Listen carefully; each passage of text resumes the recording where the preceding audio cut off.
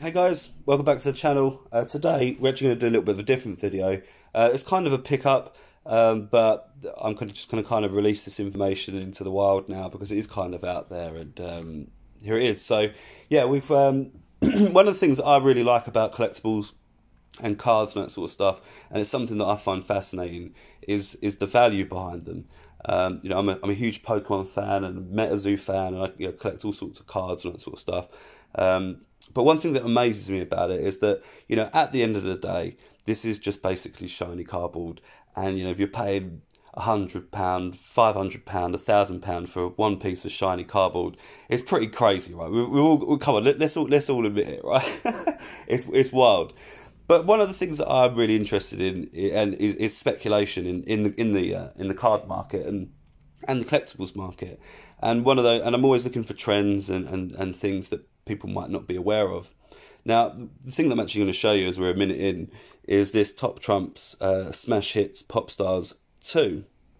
Quite boring, but the price on these has actually come down quite a lot. I mean, you was getting about £30–40 for one of these a few months back, and but the price has come down on these now, so I don't mind kind of showing this on YouTube. It's not that this information is not out there anyway, but ultimately that's why the price has kind of come down. And obviously there's been a massive crash across the board: stocks, collectibles, crypto, everything. But yeah, what is so special about this Top Trump specials? Well, this Top Trump specials is largely not important at all.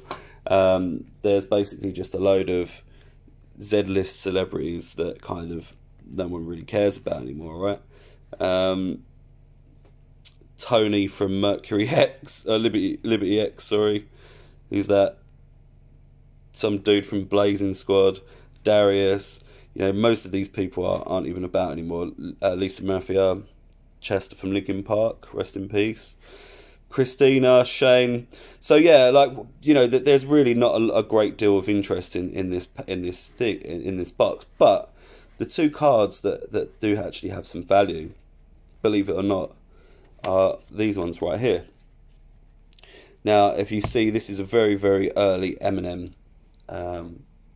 photo, and this is actually Eminem's rookie card, believe it or not. So this is the first time that Eminem was ever seen on a card, right?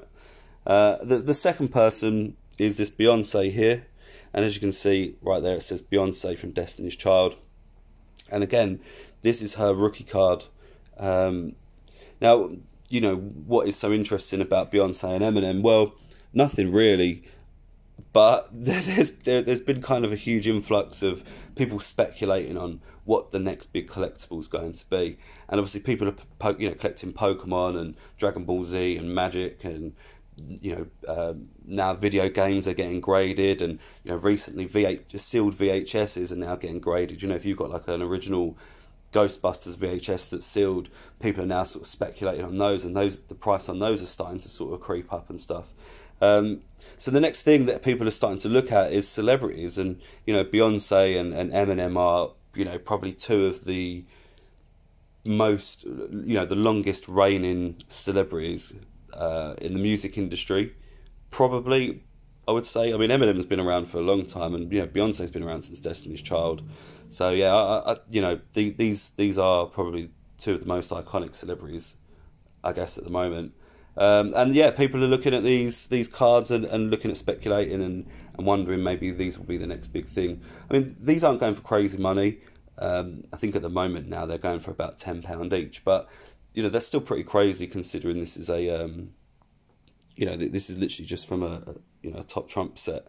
I mean, you used to be able to get a little bit more for the all of the whole set. You'd get like £30–40 for it, but like I say, the price has come down on these as people have realised the trend.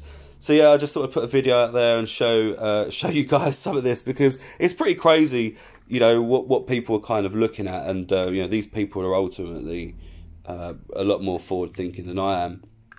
But yeah, I just I've picked up a few of these in the past and managed to sell them.